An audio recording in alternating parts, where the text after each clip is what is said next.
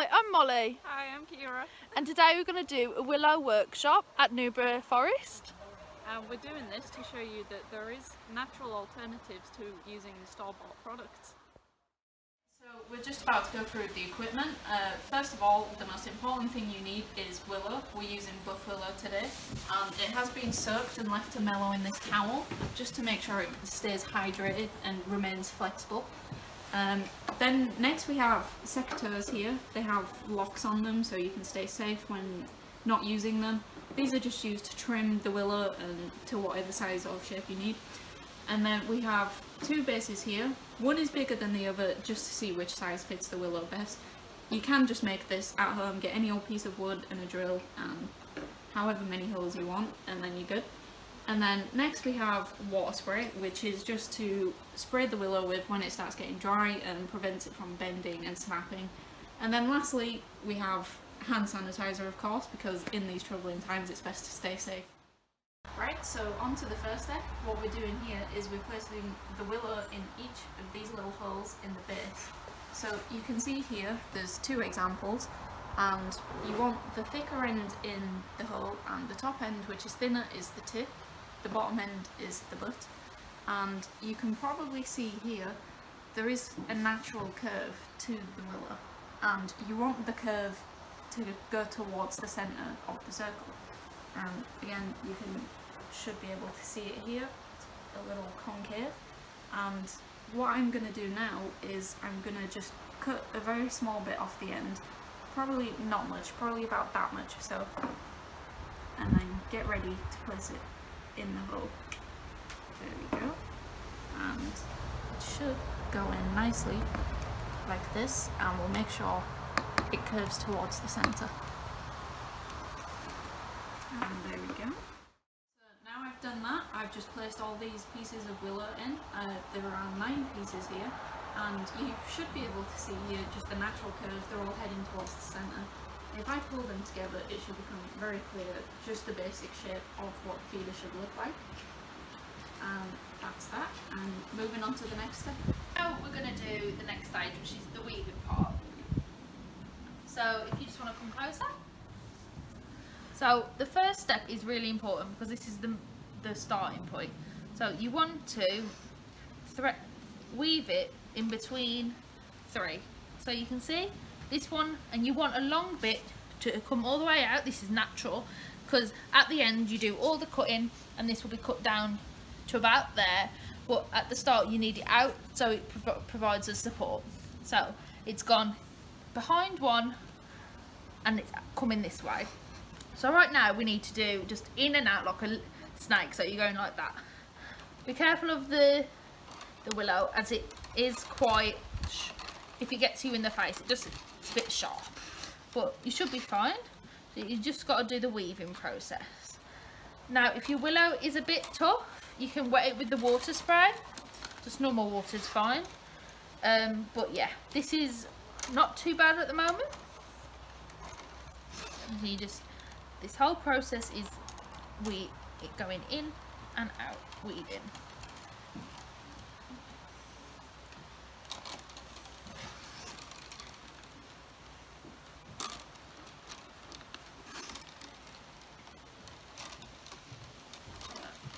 This is a thin end, and this is called the tip. So when you get to roughly about this point, it's not exactly accurate, like there's not like, oh, when you get to 10 centimetres. When you've got about that much left, you want to grab your next piece of willow. But you need to make sure the tip end is put next to the tip end. So if you're using the butt end, you'd use the butt end as well. But because this is the tip end, we're going to go with that. So you thread it through the last point the other willow's in. So as you can see, I'm just going to do that, and that will stick out as well, and you will chop that down at the end. But you don't need to worry about that at the moment. So you just grab both pieces and then you start the weaving process again. Now with 2 pieces it can just be a bit trickier until you get it all through, but you will get it all through. Just takes a bit of practice.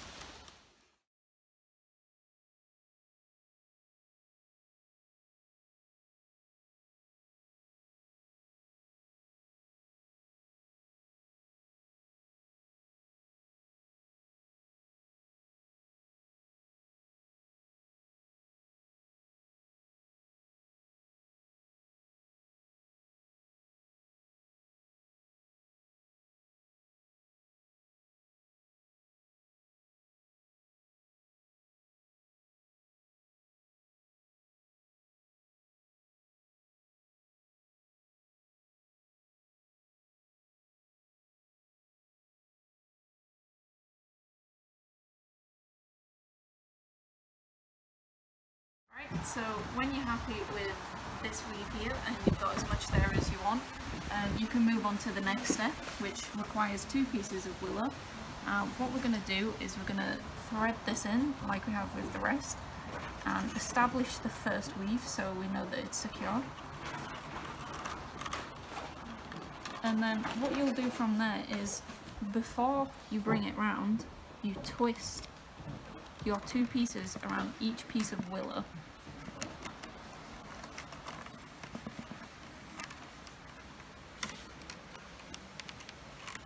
Like so.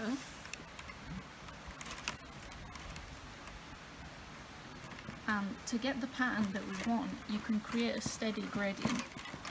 So there's a small incline in the pattern as it twists around the weak defeater.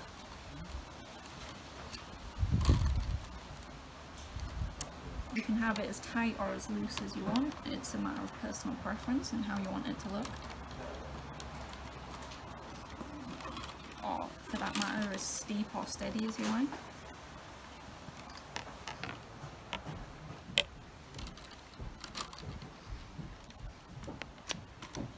This should do a pretty good job of bringing all the base pieces of willow together so that they're in the centre.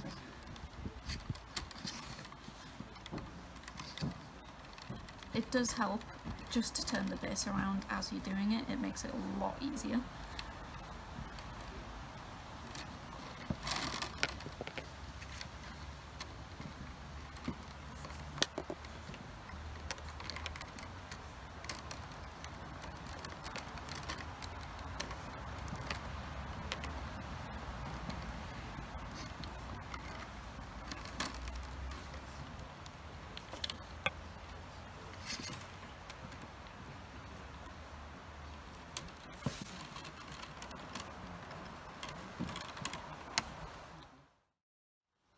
So we've finished that step.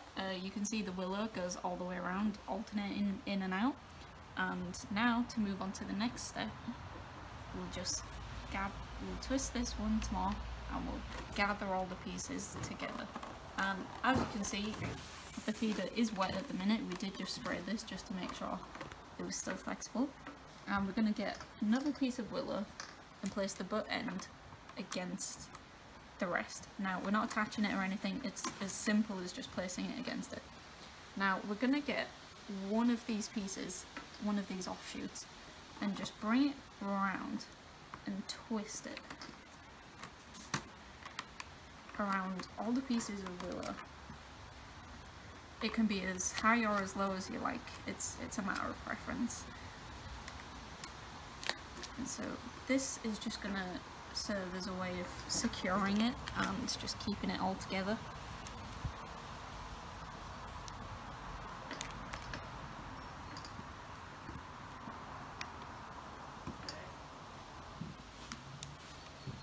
And so when you're ready and you've looped around as much as you wanted, what you can do is pull this out. If you've pulled it a little tight, there we go, it might take a little tugging. There we go, so now we have a small gap that's just been left here by that piece of willow, and what you can do is just thread through there, just makes it easier to secure it.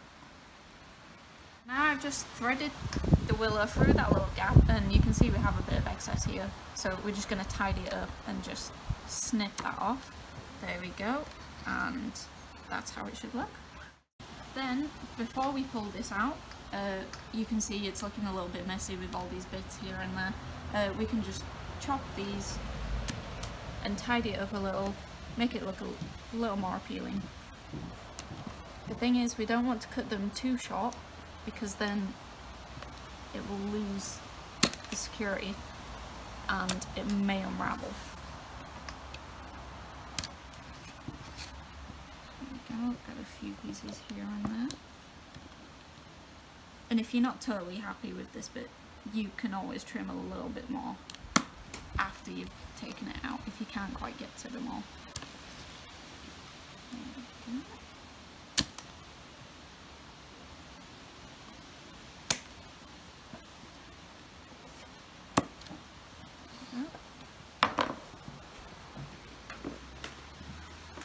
next we're just going to trim this top bit as well. Again, you can do this if you want. You can keep it as long or as short as you like. It's a matter of personal preference and how you want your feeder to look. I have 2 shorter pieces of willow here, so I'm probably just going to trim to a similar length.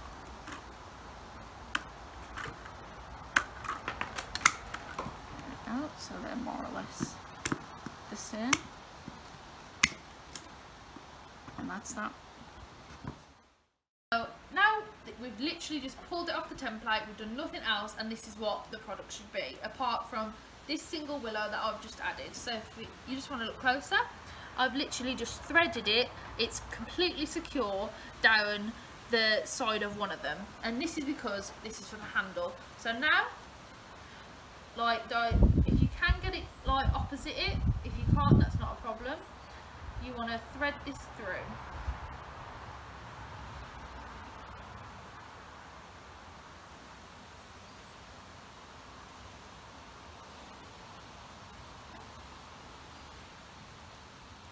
So it can be a bit tough, but you do need to just pull it through until you've got the desired handle size that you want.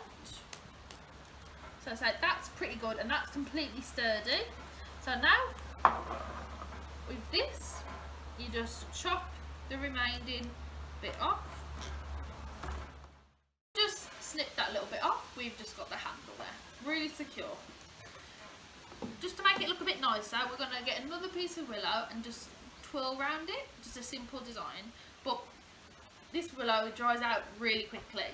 So what we want to do is wet it.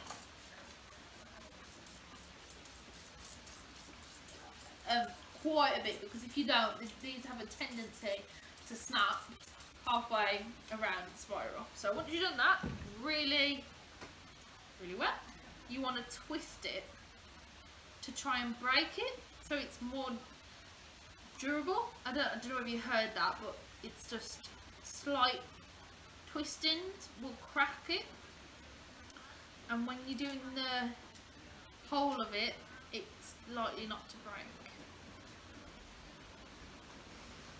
That's good. Okay, so the tip end, which is the smallest end if you forgot, you want to thread this through where the butt was. Thread it quite a bit, just because the actual bottom of the tip is really fragile. So, simple design, just start threading it through, just like that, simple spiral.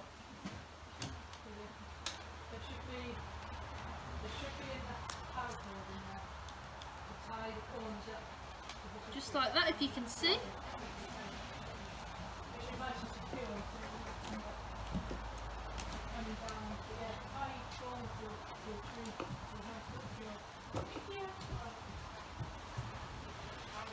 My willow has started to actually snap, but it doesn't matter because it's stayed together.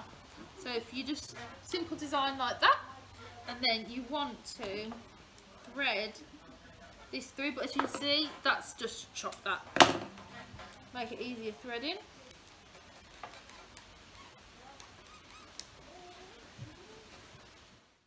So I've just simply threaded it through and pushed the end of it back through, and voila, we're done. So now you can just find any tree with any like branch and just hold like that, place a fat ball in it, and voila, you've got your natural willow bird feeder. So thanks for joining us.